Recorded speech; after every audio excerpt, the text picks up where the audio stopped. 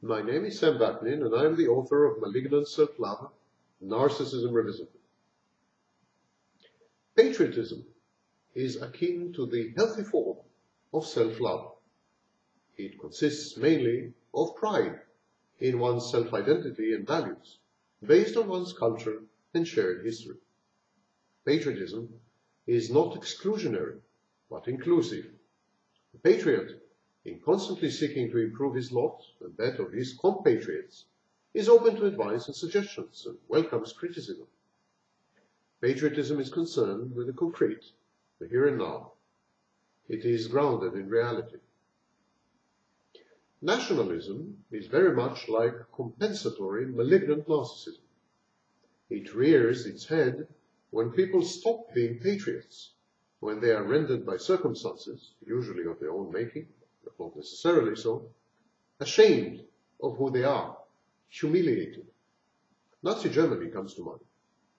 Nationalism is exclusionary and oppositional. The nationalist sense of self-identity and self-worth depends on the aggressive belittlement and devaluation of other collectives, other nations, minorities, ethnic groups, and religions. The nationalist regards every hint of criticism of his nation as an act of violence.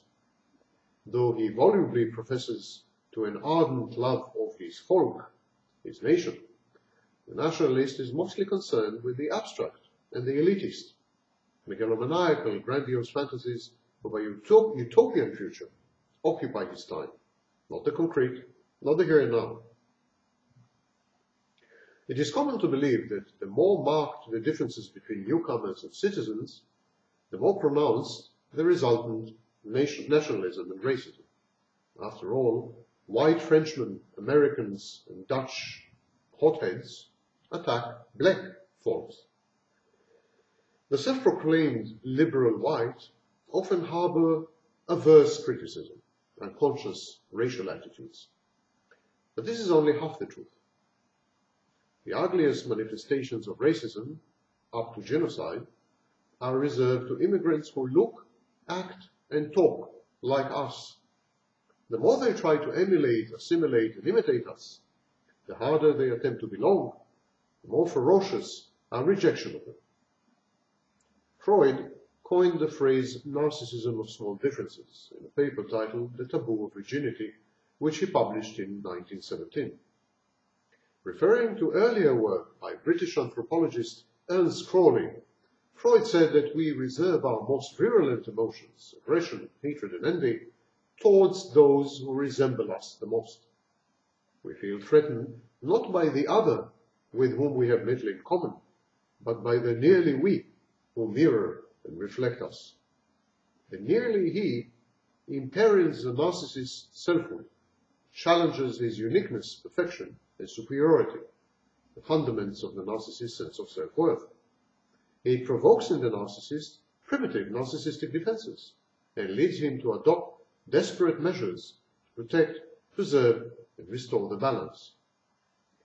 I call it the Gulliver array of defense mechanisms. The very existence of the nearly he constitutes a narcissistic injury. The narcissist feels humiliated, ashamed, and embarrassed not to be special after all, and he reacts with envy and aggression towards this source of frustration. In doing so, the narcissist resorts to splitting, projection, and projective identification. He attributes to other people personal traits that he dislikes in himself, and he forces them to behave in conformity with his expectations. In other words, the narcissist sees in others those parts of himself that he cannot countenance and that he denies.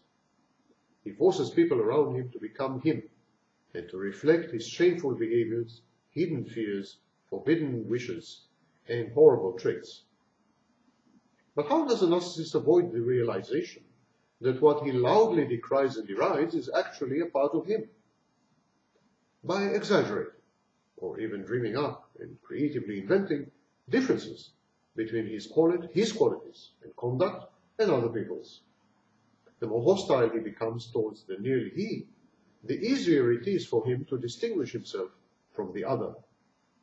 To maintain his this self-differentiating aggression, The narcissist stokes the fires of hostility by obsessively and vengefully nurturing grudges and hurts, some of them imagined.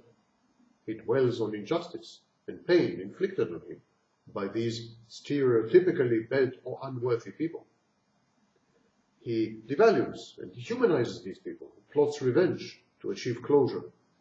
In the process, the narcissist indulges in grandiose fantasies, aimed to boost his feelings of omnipotence and magical immunity to the consequences of his actions.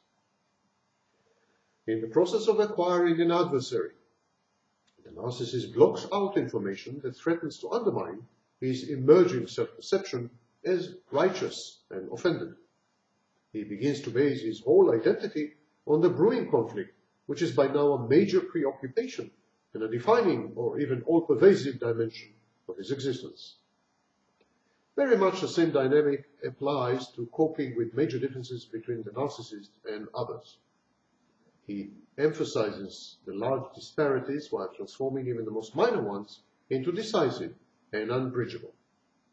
Deep inside, the narcissist is continuously subject to a knowing suspicion that his self-perception as omnipotent, omniscient, and irresistible is somehow flawed, confabulated, unrealistic.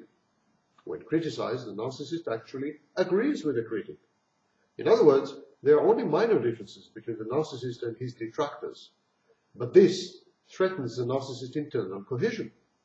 Hence the wild rage at any hint of disagreement, resistance, or debate, precisely because they resonate with the narcissist. Similarly, intimacy brings people together. It makes them more similar. There are only minor differences between intimate partners. The narcissist perceives this as a threat to his sense of uniqueness. He reacts by devaluing the source of his fears, his mate, his spouse, his lover. He re-establishes the boundaries and the distinctions that were removed by intimacy. Thus restored, he is emotionally ready to embark on another round of idealization. And this is what I call the approach avoidance complex.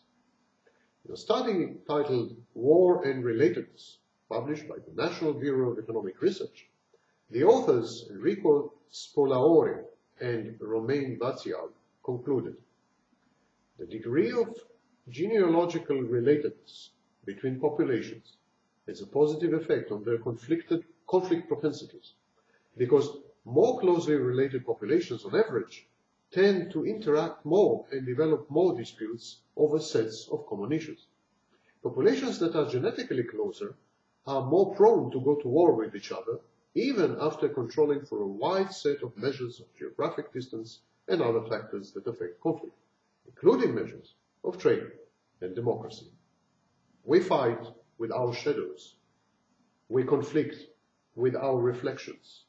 It is ultimately a battle between us and ourselves. We have seen the enemy, and it is us.